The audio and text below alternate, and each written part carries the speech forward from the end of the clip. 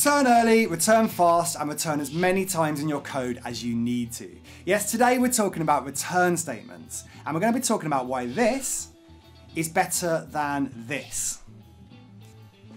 In the early days of programming, it was often recommended to only have a single return statement within a function. This approach was often referred to as the single point of exit, and it was thought to enhance readability and maintainability of your code. You see, by having a single return statement, developers believed it would be easier to track the flow of execution and to handle any necessary cleanup or resource management before exiting the function. But over the years, software engineering has evolved, and the languages that we write code in have evolved as well. Nearly everything is garbage collected automatically these days, so eventually this approach began to throw up some limitations. Developers eventually realised that consolidating all return statements into a single point could sometimes lead to bloated and convoluted code structures like we've got here. As functions grew more complex, it became increasingly challenging to maintain a clear and concise logical flow. Debugging and understanding the code's behaviour also became more difficult. You have to keep track of all these variables in your head when you're trying to work out the execution flow, and it's just a little bit stressful and hard to comprehend. So eventually, the concept of early returns gained traction as a new best practice. Early returns involved returning from a function as soon as a particular condition is met. So rather than waiting until the end of the function, you return whenever you can.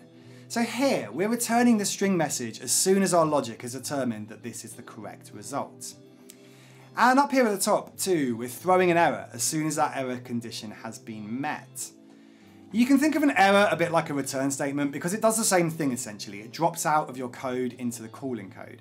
So if you look at the other example, this is an anti-pattern that used to be much more common than it is now, where developers would store an error object in a variable and then return it or throw it later on in the code.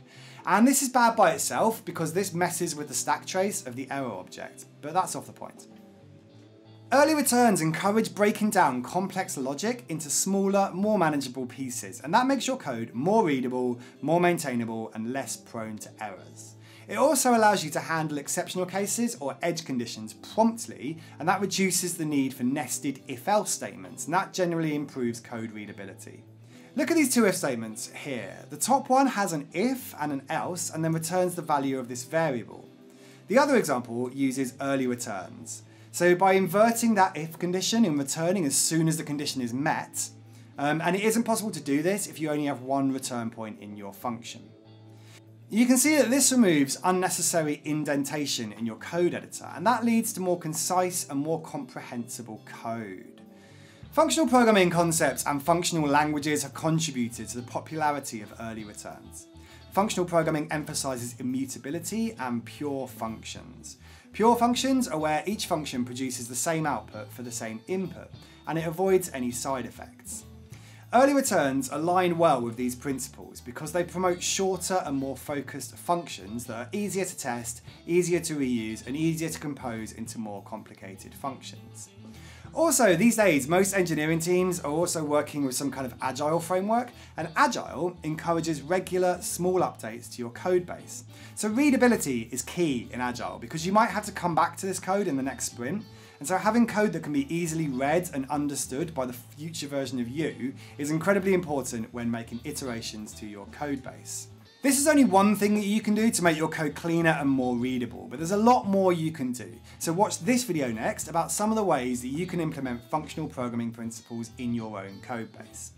My name's James Charlesworth, and this is the Train to Code YouTube channel. I'll see you in the next one.